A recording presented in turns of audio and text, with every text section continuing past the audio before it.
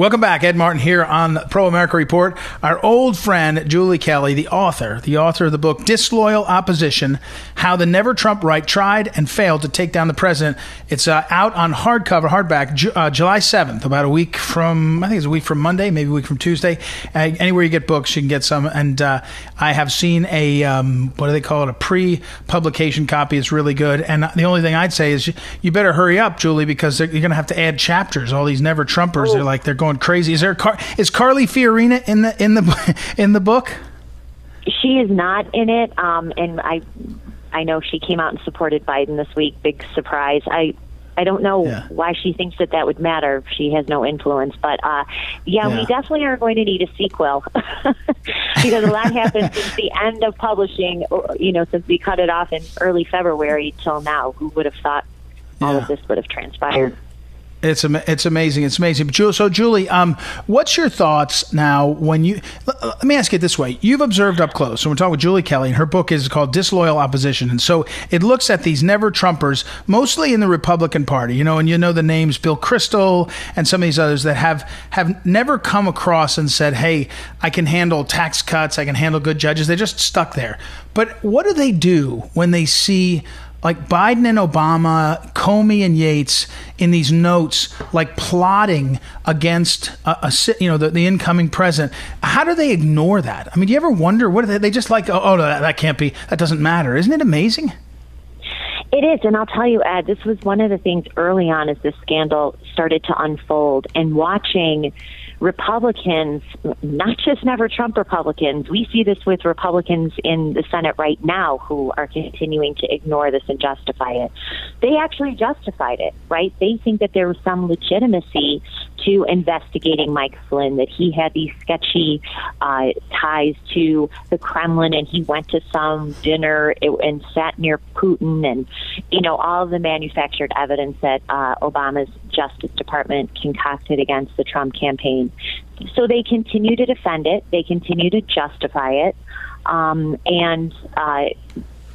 What is Republican or conservative about wielding the most powerful law enforcement tools against a political opponent? There's nothing Republican or conservative about it, but they continue to defend it. And We're talking with Julie Kelly in my book about it. Oh, good. As I was going to say, but I guess what I wonder really is it sour grapes? Is it actually sort of like mental health block? Is it arrogance? I mean, what do you really think it is? Some people seem like they actually are not. They're not able to handle it. But other people, are they just sort of arrogant, or is it maybe is this a thing where they're really not conservative anymore? They never were, but they're not Republican anymore, and this is the way they take it out on everybody? I think it's all of the above. I think some of them are just sore losers, and they want to be proven right, even 5 years later, that they were right about Donald Trump. I think some of them have pretty much washed up careers, and this was a way to revitalize their career. I mean, we're talking about political consultants who haven't won a race in decades. We're going back to McCain, one of McCain's campaign manager. I mean, these people are basically losers. They're failed publication editors, they're failed columnists, they're failed political strategists. So this was a way, in some regards, to revitalize their careers. Also, Ed, a lot of them are neoconservatives. These are the war mongers, right? These are the people who worried about nation building in the Middle East while towns in the Middle West were being decimated by their policies. And so this is a way for them to curry favor with the left. We just saw this with John Bolton, right? John Bolton was a war criminal. Was a war criminal to the left and the Democrats and the media for years. Now, all of a sudden, he's a big resistance hero, and they're giving him primetime air to talk about his grievances and grudges against the president. So this is how they get attention. It's how they get fame. It's how they sell books. Bolton is a great example of that, and all the NeverTrumpers I talk about in my book have done the same thing. We're talking with Julie Kelly, and Julie Kelly on Twitter is @Julie_Kelly2, and on Parler she's @Julie Kelly, which is really fun and exciting for me. And the book she wrote is called Disloyal Opposition. Julie, you watched politics for a long time. You certainly watched closely in 15 and 16. We're now seeing a parade of polls and stories about how Biden's pulling ahead and the president is trailing, everything is going wrong, and now and not being rose-colored glasses. So what's your sense of it? And you're out in the Midwest, you sort of have a feel for that, especially where you live. I mean, what's your feel for what is this possible that Biden is actually doing better? Is it that it's just hard to be president in a coronavirus? What do you feel about the politics right now? I was looking at some of the polls. I definitely think the president had a bad week. I was looking at some of the more recent polls. Biden is ahead anywhere between, around 8 points. Some of these polls, again, favor Democrats. I was looking at one this morning, a reliable one, the Marist Monmouth poll, and it favors Democrat Sample by 7 points. And so there's an 8-point spread. But look, Biden's strategy is working. He's staying in the basement. He's facing no tough questions. I have a piece up today on American greatness. We now know that Joe Biden, despite his lies and denials in the past, was centrally involved in the framing and targeting of Mike Flynn.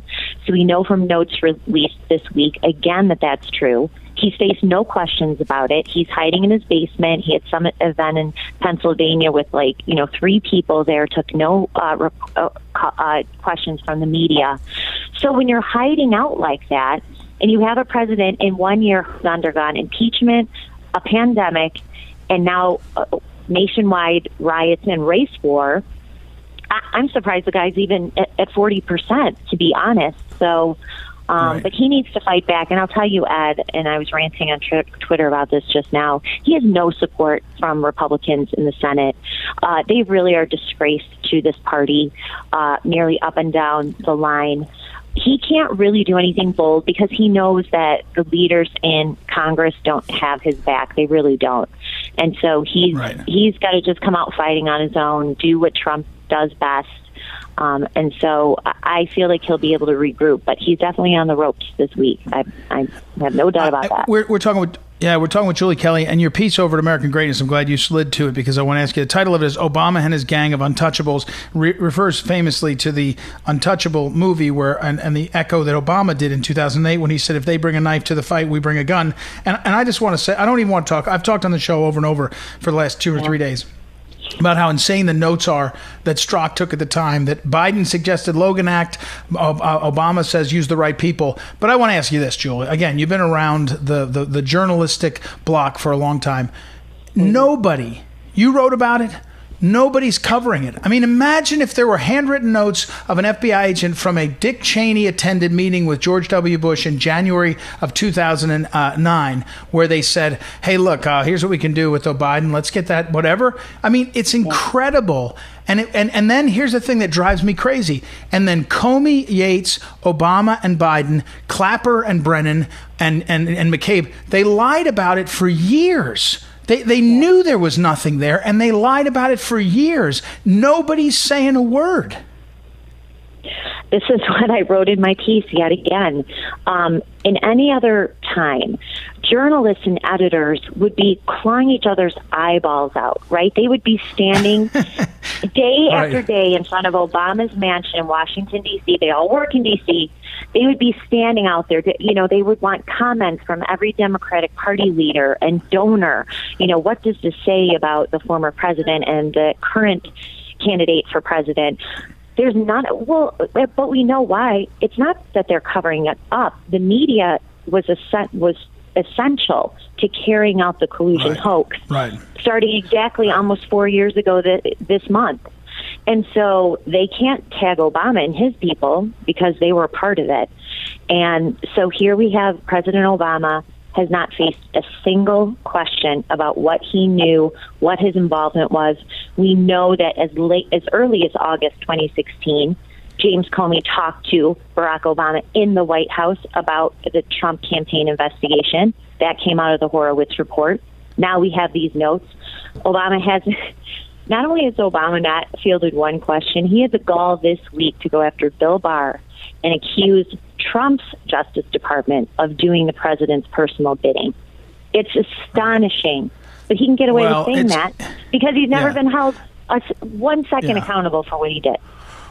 Well, and also the trick of the left is you accuse the other side of what you do. You know, I mean, you say the left says you're racist when it's the left that's racist. I mean, there's nothing close to what the left does to hyphenated Americans and how they treat them. And Biden's campaign comment to Charlemagne the Ding Dong about, hey, if black people don't know whether to vote for Trump or me, they're not black. I mean, this is insane. So they're racist. They call us racist, and they commit the abuse of power, and then they say, oh, look at the abuse of power. It's like, wait, and Susan Rice is sending, I mean, I love this. This is like amateur hour. You send an email to yourself on the last day saying, we did everything by the books. I told the truth. I really am a good person. Have a great day. I mean, golly, it's amazing. Anyway, well, Julie Kelly, congratulations on your really great name on Parler.